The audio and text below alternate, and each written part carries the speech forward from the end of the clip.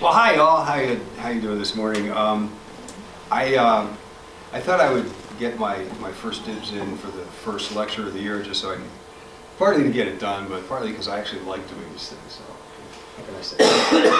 I'm the oldest kid in a large family, so I guess that's part of why, you know, I tend to show off a little bit sometimes. But one of the reasons I wanted to do this is because individuals had just been awarded the 2014 Nobel Prize in Physiology or Medicine for work that it really kind of speaks to me as a scientist, because this is two generations of people.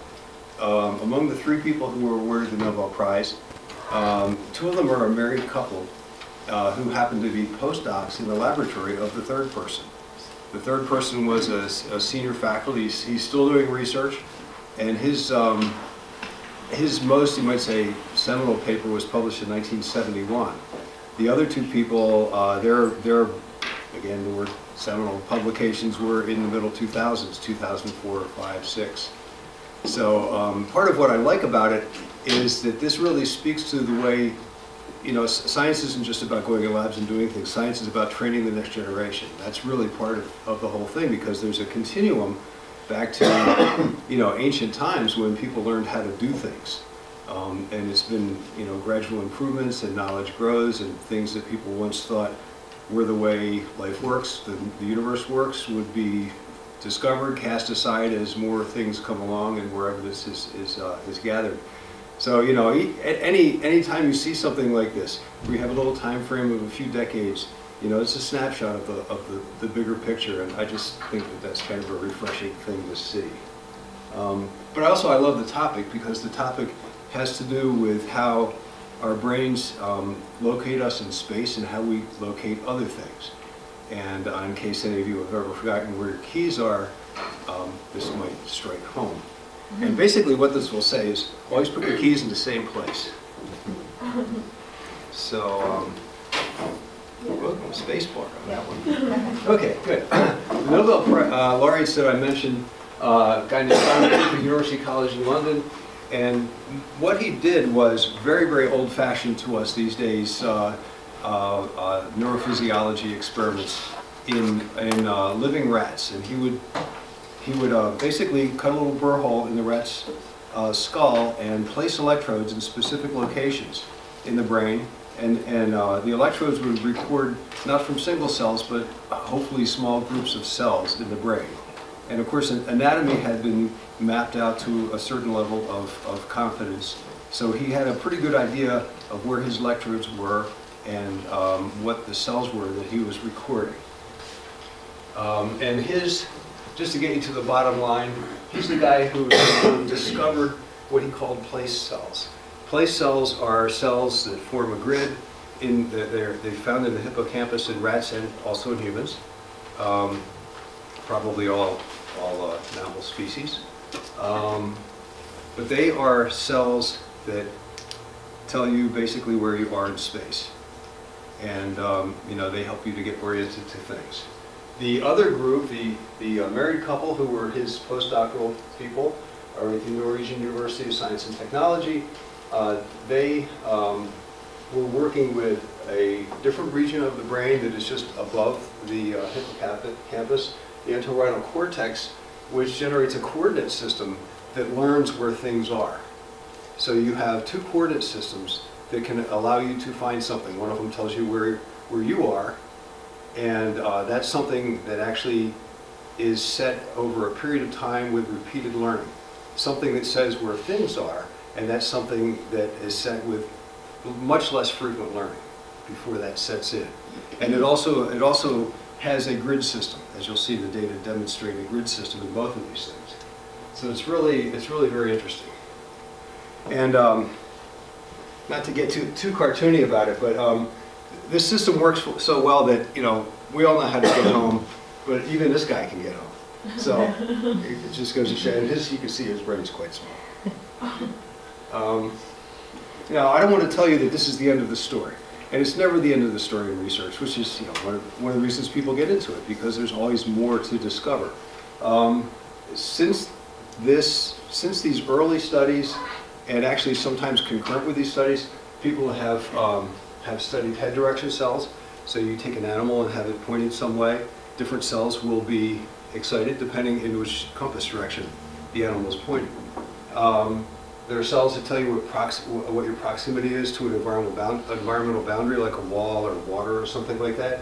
And there are also cells that can have multiple functions of both the direction you face and where you are. So it isn't just a really simple, you know, A does this, B does that.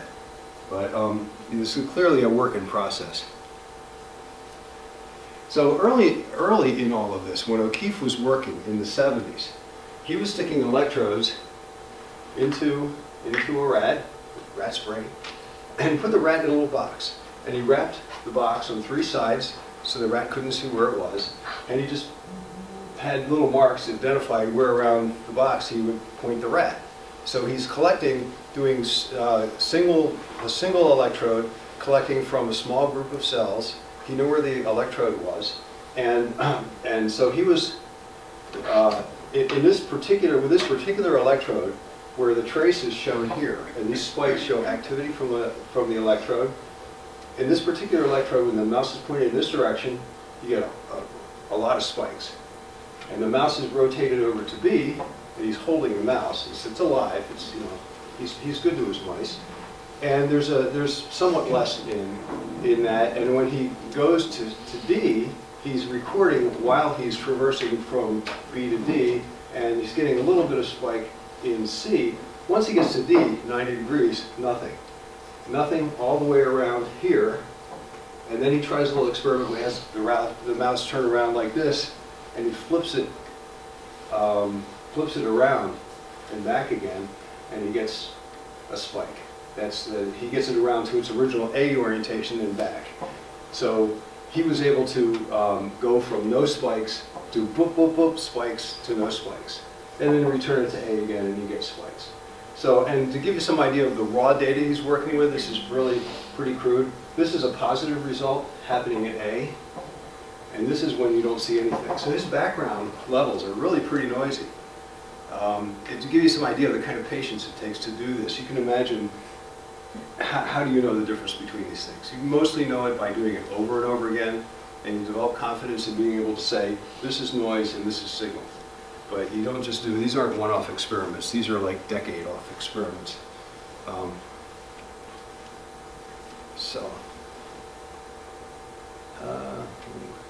do I go backwards? Anyway, so he basically came up with what he called a cognitive map theory, wherein the place cells are components of a mapping system, which would presumably be sensitive to single cells. He couldn't map single cells. They respond to stimuli from the immediate environment, and they imply an inherent navigational system. So the next group of people, his students, I think I missed something. How do I go back on this? I have a short interview with this guy. It was in blue, so I couldn't see it. No, I'm not doing it. How do I? That should do it. That should do it. Oh, I had to wait for it to. Oh, there we go. Hello. This is after the Nobel Prize that he's talking about his work.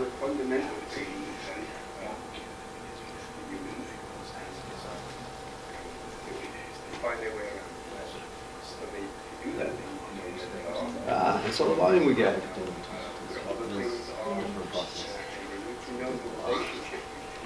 Probably can't hear that.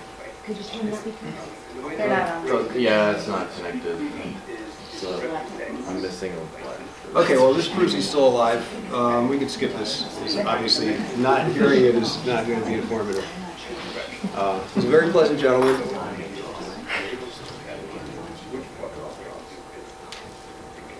Okay, moving on. Okay, now let's find this. Oh, there it is. Are we back? Okay, so, okay, now moving on to the Mosers, the married couple who were his postdocs. The most significant thing they found, and this took them a few years to get to this point, so again, there's a lot of painstaking work. And they're working with much finer equipment. They're able to probe individual cells. And they basically were interested in how the hippocampus is communicating with other parts of the brain. And so here they're looking at the medial entorhinal cortex in the brain, and this is one of the margins of that. And in particular, the data here, these are data. The data here are from 3 individual cells that are inside this little red dot. So, and this is half a millimeter, so obviously this is a very, very small thing. These people are doing this over and over again, so they know where they are.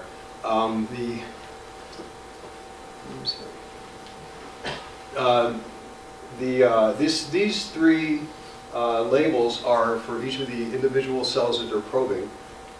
This shows firing pattern from an individual cell. This shows a presentation of the grid local to this cell, and this is more of a weaker magnification, pulled back a little bit. So you can see from looking at individual cells here, they were able to see a grid. Now this is established with rats that are freely moving. They have they've had burr holes drilled in their skulls, and electrodes are placed in specific locations, and then there's a little cap that's cemented in place. So they have a hat on their heads. So they're walking around with wires and all that. As I said, this shows the peak firing rate at the center. Obviously, there's averages across here, and this is a spatial map, as I said, pulling back from all of this. So once again, they're seeing the signal that results from movement, but it's in a different part of the brain. It's in the medial entorhinal cortex. So to summarize this whole thing, to cut to the quick on this, they observed that the cells fire in a mosaic pattern, as you saw. The cells are topographically organized, and they represent the environment the mouse is moving in. They're anchored to external cues, meaning that if the mouse wants to know something, that if it goes to where it wants to know, like say a piece of cheese, then it's going to fire. The structure persists, so it learns. Basically, this is memory. The grids form quickly. After only one exposure, these things can form in the medial entorhinal cortex, which is pretty quick. In the hippocampus, those would take repeated, I don't know how many, but repeated experiments with an animal. So their hypothesis then was the grid cells are the basic unit for mapping of the spatial environment. And of course, they also interact with the place cells. So you have the place cells that say where you are, and the grid cells that say where something else is that you might be interested in. And again, unfortunately, we can't probably listen to the YouTube thing, so we'll just skip that. But if you're interested, I can send this stuff around. Okay, but you might be thinking to yourself, I'm not a rat. Why should I care? There's some really recent studies, actually just published about 2 weeks ago, that gave data on some human trials, and these are not the first of this kind. There were a couple of publications last year as well. They're recording using fMRI in a virtual environment. So you give a person the idea that they're someplace. They're actually just sitting in one place. They're in an MRI machine. But they're presented with something visually that gives them the representation of having been someplace. So they might go in a room and they have to make a right turn in order to go someplace, and then you get to a wall, whatever it happens to be. And what they discovered, and I'm going to avoid like all the images. The images are hard to look at in some of these papers because they're like photographs of a virtual image that somebody is looking at, and it's just hard to look at these things. But the bottom line is that once again you had the entorhinal and subicular regions of the brain showing a neural representation of where the goal is that you're going to, and that the engagement, that is the communication between hippocampus and the entorhinal cortex, can vary based on the route that a person, in this case these are humans, are planning, the decision they make along the way. But in the end, the goal, I want to go over there, and the direction in which I'm facing have shared neural representation, which is why I would go that way.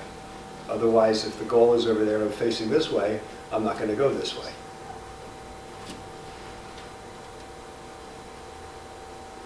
So, and what you missed in the YouTube is Moser is talking about the research in a sort of general way.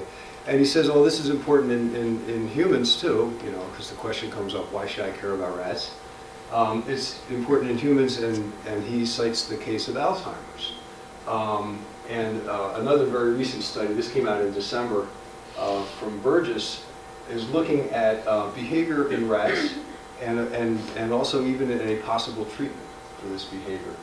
But there is a transgenic, if you will, model for Alzheimer's in which genes that produce the Alzheimer's plaque are put into cells in a rat embryo, and when the rat develops, in certain cases you can get similar plaques in the rat's brain as you would get in a human with Alzheimer's disease. So that makes it a model system for studying Alzheimer's disease. Obviously, with a model system like that, you can do things with a rat that you can't do with a person. So it's very advantageous. It may not be, everybody knows it's not exactly a person. It is a rat and it's transgenic. So you're just holding on to that. Still, it's the best you have to work with besides actual human patients. So he's using a transgenic model, meaning it's genetically transformed into something that behaves like Alzheimer's at a cellular level, and also at a behavioral level. I'll show you data for that in a second. So basically what he's, and he has a system where he's looking at whether a burst of ultrasound that's focused on the dorsal hippocampus is able to have any impact on plaque formation. And he notes in his discussion that focused ultrasound is already used, at least experimentally. I don't know if it's used in medical treatment, but it's at least used experimentally for drug delivery to the brain.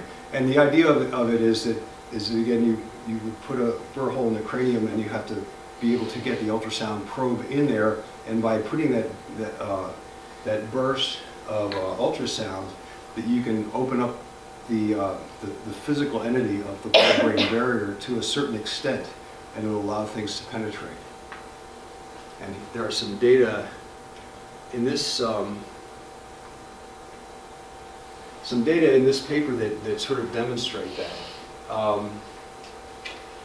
So basically, he wanted to make sure that the blood-brain barrier is not damaged, and you know, it's again, I don't know what control experiments he did and all the background to get up to the level of doing the amount of force that he applied and whatever.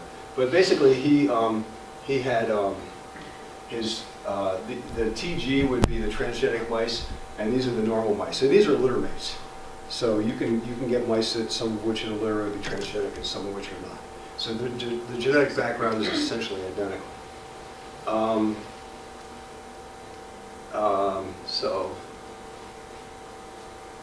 Basically, he could open the blood-brain barrier to the same extent as the bottom line, and we don't really need to get into the details too much because it's going to take too long.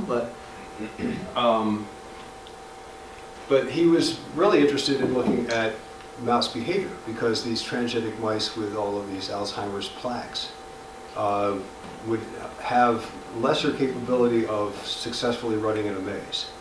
They get confused just like a human with Alzheimer's plaques. And they had two different kinds of maze tests. If you're interested, you can figure out what they are. But one of them is called a novel arm, and the other one is called maximum alternation. So you can imagine if you have younger siblings what that might be. The transgenic mice were found just in control testing to perform worse in these tests. So you already had a comparison, and that would be shown here and here in these two different tests. The transgenic ones are not performing as well as the non-transgenic. So these are the ones, again, that have all of the plaques that resemble Alzheimer's disease. When he does his focused ultrasound, he did it with both groups of animals, and the mice that were transgenic improved considerably, part of the reason for that is they had many fewer plaques. He went on to actually collect cells and count the number of plaques in the brain, collect more than cells. They looked at the whole brain, and he would count individual plaques in the brain. So the focus ultrasound was reducing the impact of these plaques to the extent where their animals' behavior was improved. And here's the thing about the plaque. So not only the number of plaques, but the mean size of plaques. There were about, I think, 20 times more plaques per mouse in the transgenic, whichever one were transgenic than the other ones. Transgenic are this way, and these are the controls. So the focused ultrasound reduced the number of the plaque size in both cases, but behavior was improved in the transgenic mice. And all of this, more or less, eventually, if you follow the trail, it derives from the work that was done in 1971, published in 1971. First started a few years ago with fits and starts as people, get their head wrapped around what they want to do and get their systems going. And here it extends all the way until a paper that came out last month, in which people are identifying and using the principle of location of certain kinds of place cells and extending that to the question, what impact does this have on brain function and brain physiology, and what can I even possibly do as a treatment? So I suggest that since nobody here else could see these videos, you might be interested in them. It's really kind of interesting to get the backstory from people, and they're each about 2 minutes. So if you want, I can send you the URLs or something like that. But I think that is the end. That is the end of the story. So, any questions or comments?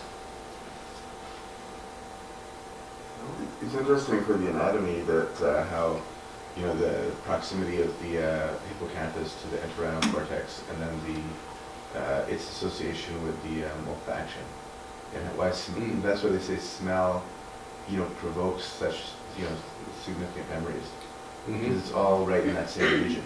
So the smell input goes to the hippocampus, which is really proximal to the entorhinal cortex, and then you get all your memories back and so on. Right. Yeah, there were some papers on smell and also on sight.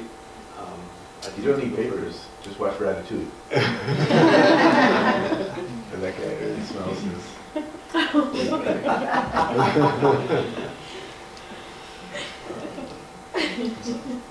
But the question that I have, and which we've been struggling with, I don't know if you guys are aware that we have the Center for Cognition and Neuroethics, and the whole concept of free will is that these are all patterns of electricity. At what point does it turn into consciousness? Where, what, and how does that work? We have no clue. It's just basically a bunch of chemicals and electricity, and we're sitting here talking. It means no one's made the leap as to what is going on that all of a sudden we're conscious and aware. So is it a facade? Like, are we just like, this is just robotic, I'm just here. I was supposed to be here 1 billion years ago, now I'm doing this. I don't know. That doesn't intuitively make sense to me. Right? So it seems like we do have free will, but where does that get translated into that? Right. Well, I think we wind up answering the questions that we can, having to develop model systems when there are things that are inviolate, like we can't do certain things with humans. And even if we could we even answer those questions? I don't know. I don't know that would be possible. Right. If we're looking at something mechanistic, like what is a cell doing, and then something that's consciousness that, I don't even know how well defined that is in a physical sense. Right. Certainly, different neurons fire when somebody is thinking about different things, and obviously different senses. But what does that really tell us? I sort of feel like sort of this whole is greater than the sum of the parts kind of things. And what an individual cell tells us is fine, but it's the whole thing. The whole thing in operation. Yeah. At a practical level, this is why I think patients that are in a familiar setting, once they get a brain injury, they go back home, they do better than when they're in the hospital. You know, they don't see their surroundings, they're confused. They go home, all of a sudden they start to feel a lot better. They know what's happening around, it's the same familiar surroundings and so on. I have a question. What would the process be to be able to take this from an animal study to a human study in someone with Alzheimer's? Like, would it have to be as extreme to have people sign up for this project before they were not cognitively impaired in order to be, you know, for me to say, you know, if I end up getting diagnosed with Alzheimer's in 40 years or something like that, I want to be a part of this study so that I'm intact, you know, and I'm making a decision now? What would it take? Yeah. Well, the first thing would happen typically after an animal study like this, after it's been repeated enough so that people are confident that this is the outcome, is that they wouldn't work with patients right away. They would work with human volunteers, and it would take some period of time, of normal people, that is, people who didn't have this issue. But there are some circumstances where you can go direct to patients, but Alzheimer's is not a rare condition, and it's almost like a chronic, I mean, it's a chronic disease. Once you get it, it's basically it. And it happens with such high frequency that, you know, there's no shortage of volunteers or potential subjects or customers if you're a company that comes up with a device. But typically, the next step after animal trials is you want to demonstrate the safety of something. So you would do that with non-Alzheimer's patients because they would be able at least to report the results of what's going on, their experience more lucidly. That probably wouldn't have to be a very large number of people, you know, 20, 30 people, something like that. And at that, once safety is demonstrated, you could go directly to doing a comparative study similar to this, I would think, where you would take Alzheimer's patients and non-Alzheimer's patients. Maybe you're talking about more serious disease. I don't know. There'd have to be some way of saying where along the path of development of Alzheimer's disease, at some point, people are less likely to respond. At some point much earlier than that, maybe the disease is not serious enough, but perhaps there's some fluidity at that early point. Maybe you can catch somebody when they just have the early stage of some sort of cognitive dissonance, if you will. But it would need to be severe enough that you could see a difference. And then it would also be an issue of, like, how do you cover sufficient area in the brain? You know, these rats and mice have tiny brains compared to us. So that would be another issue. You don't want to make sure that you're targeting the right area because you're doing the ultrasound is focused. I don't know to what extent you can move it around if you have to take a large, you know, skull cap off or whatever. It certainly, you know, it could be mapped out. It could be done. I wouldn't be surprised if somebody would have that in mind. To what expense? Who knows? But I think but that kind of thing is worth doing to know if it can be done, because then you can start to think about, you know, something, you know, maybe ultrasound is too dramatic. Maybe there's something else that is, you know, less invasive than removing a skull cap. But, you know, there are craniotomies every day, so it isn't that uncommon. So it would be a very interesting thing to see.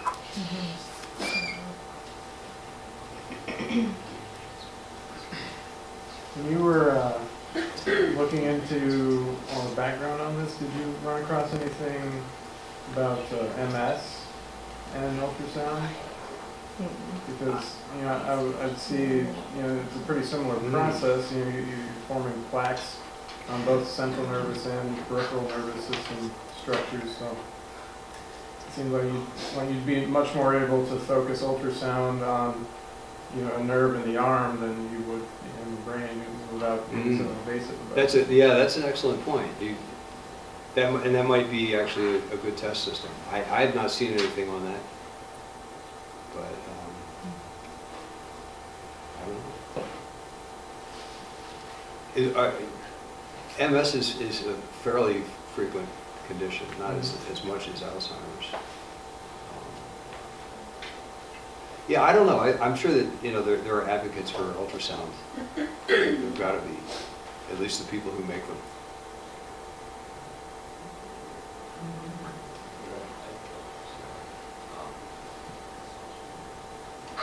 I mean, certainly one of the questions with something like that is how focused is the focused ultrasound?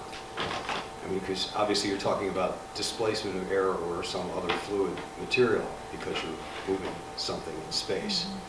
So you can only displace, depending on the amplitude of that signal, you can only focus, you know, based on amplitude and frequency. So that would make a difference in the effectiveness of, I presume, the treatment.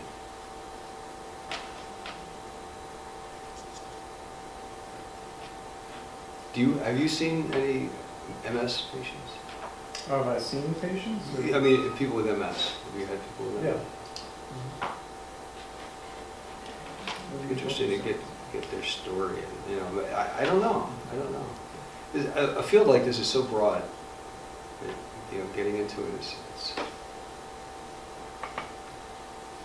It really opens up the door for more potential. Oh, it does seem to. I mean, you know, people are still trying to figure out how this organ works. Most of the other ones in our bodies have been figured out, and we can deal with them more or less. So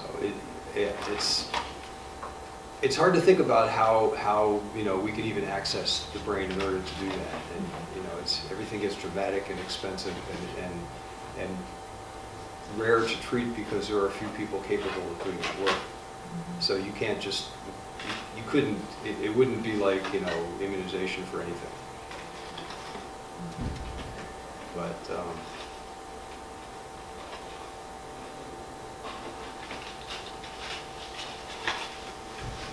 I don't know. It does make me think, though, when I walk someplace, you know, have I gotten to another point of grade? I'm in the matrix. But look out for Keanu Reeves. He might be in this.